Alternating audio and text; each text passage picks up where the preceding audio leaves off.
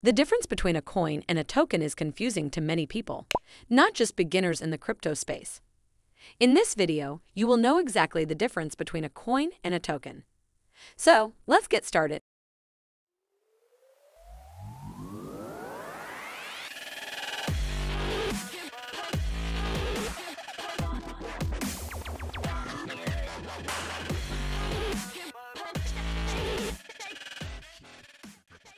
For any cryptocurrency to work, there has to be a blockchain to store users' accounts, their balances, and to get the transactions verified.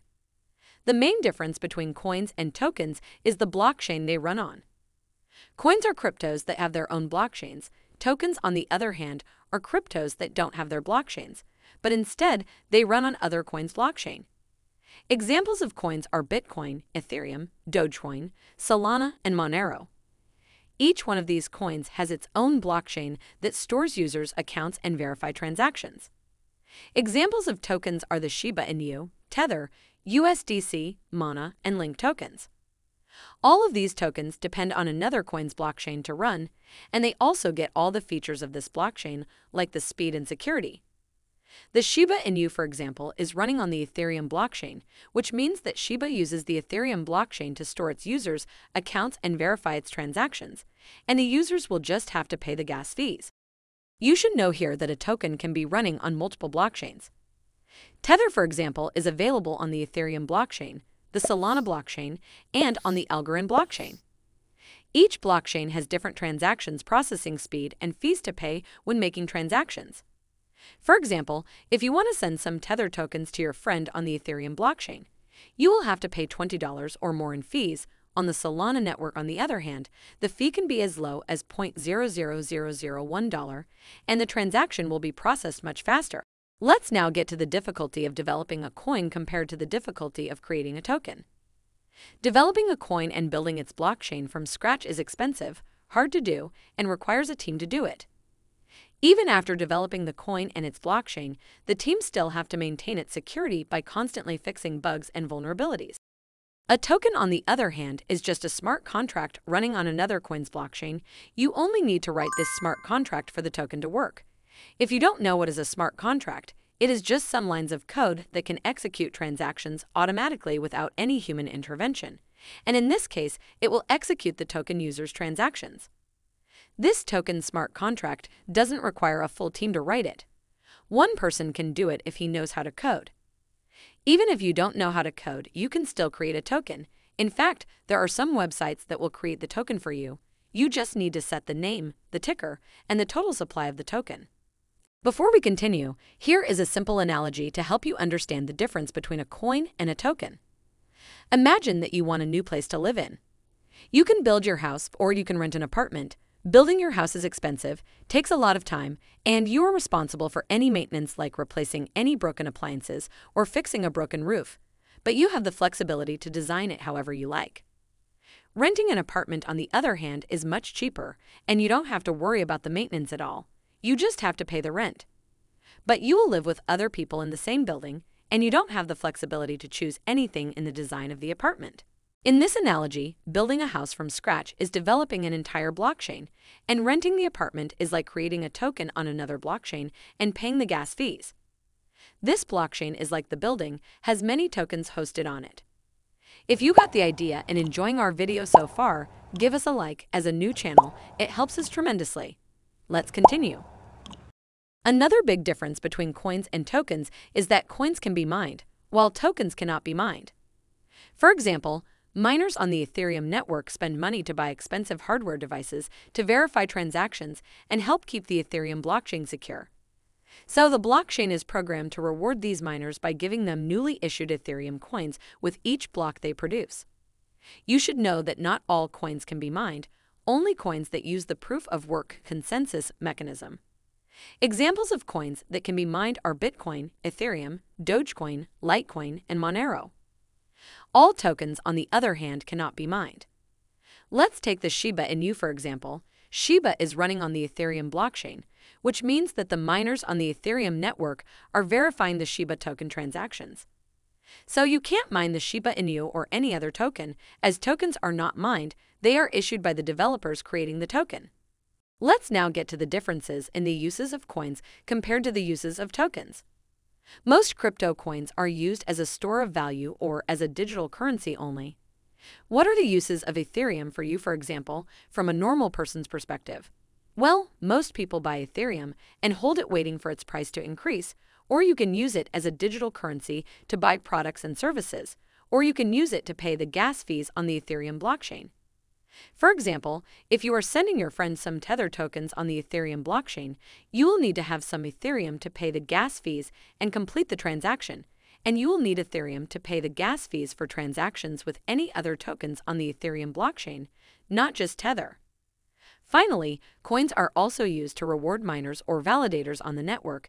These people verify transactions and help secure the blockchain. Other than that, there are no other uses of crypto coins. Tokens, on the other hand, have a lot of uses. First, tokens can be used as a digital currency to buy products and services just like coins. This type of tokens is called transactional tokens, and most of the time these tokens have a price tied to the US dollar. Examples of these tokens are Tether, USDC, and DAI. All these tokens have a constant price of $1, which makes them better in day-to-day purchases, as they have stable prices, so they are commonly known as stablecoins. Although they are technically tokens and they don't have separate blockchains, they are known as stablecoins in the crypto space, so don't get confused with the name. We actually have a full detailed video that will help you understand them perfectly. Besides the use of tokens as a digital currency like coins, tokens also have a lot of other uses. Let's now go over some types of tokens and their uses. There are, for example, tokens that represent other assets like gold. Tether Gold, for example, is a token on the Ethereum blockchain that has a price tied to the price of gold. One Tether Gold token will always have the price of 1.1 ounce of fine gold. If the price of gold increases, the price of the token increases, and if the price of gold falls, the token price falls with it. You may be wondering, what is the purpose of a token like this? Well, the purpose of a token like this is making investing in gold easier and safer. Instead of buying real gold and storing it, you can buy this token and you will make the same profits when the price of gold increases. This type of tokens is called commodity tokens. Another type of tokens we have is the wrapped tokens. Wrapped tokens are tokens that represent a coin, but on another blockchain.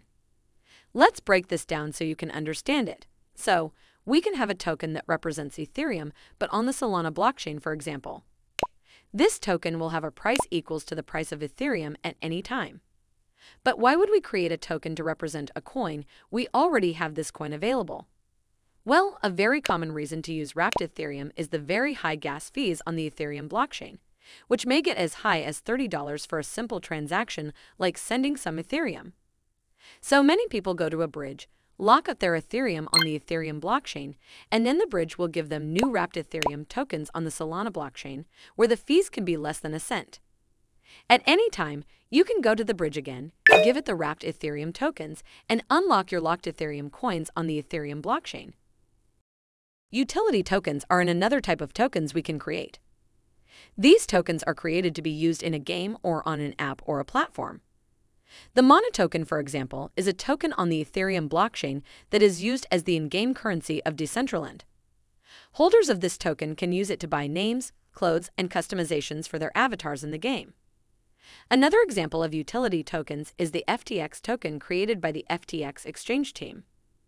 This token is available on the Ethereum blockchain, the Binance Smart Chain, and on the Solana blockchain, and the holders of this token get discounts on the trading fees on the FTX platform. So, as you can see, you can do something different with each utility token. It depends on what the developers want their token to do. The final type of tokens we have is the governance tokens. These tokens give their holders the right to suggest or vote on changes to a platform or an application. The Uniswap token, for example, allows its holders to suggest or vote on any changes they want to make in the platform. For example, they may suggest launching Uniswap on new networks, like what they did with the Polygon network, or they may suggest raising the swap fees users pay on the platform. You should know that one token can be used in more than one way. For example, the Mana token is a utility token in Decentraland, but at the same time can be used to suggest or vote on changes to Decentraland. So one token can have a utility and be a governance token at the same time. Also, you will hear the two words coins and tokens used interchangeably. Sometimes you will hear a coin get called a token, and that may make you confused and can't say if it is a coin or a token. But the easiest way to know is to see if this crypto has its own separate blockchain or not. If it has a separate blockchain, then it is a coin. But if it doesn't have a blockchain and running on other blockchains like Ethereum or the Binance Smart Chain, then you can be 100% sure that it is a token. At the end of this video, we hope that you now know the difference between coins and tokens, and if you liked our video and want to reward our hard work, give it a thumbs up, comment if you have any questions, and subscribe to our channel and turn on the notifications so you don't miss our new videos. We promise they will be very simple and very easy. Thanks for watching.